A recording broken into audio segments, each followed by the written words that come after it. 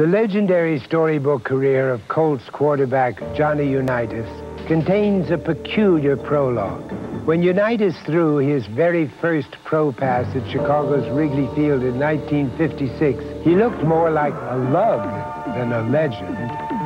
Johnny U's initial toss was transformed into an instant touchdown by the Bears' J.C. Caroline. During Baltimore's 58-27 loss, Unitas didn't throw many of the downfield bombs for which he would become famous, but in another bizarre twist to his NFL debut, he did throw a downfield block for Lenny Moore. The last pass, thrown by Dallas's Roger Staubach, provided an odd epilogue to his imposing myth.